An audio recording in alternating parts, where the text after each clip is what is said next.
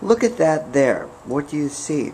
It looks like one of those parking thingamajigs, so that the cars don't keep going forward. Parking blocks, parking strips, I don't know what they call it exactly, but it looks like one of those things, and indeed it is. But guess what? It can be used for another purpose. An excellent purpose. Something that can benefit runners, believe it or not. Let me show you quickly. It's a stretching device, actually. One of the best stretches I know. You put your legs down, it's a great incline, like this. It stretches the calves,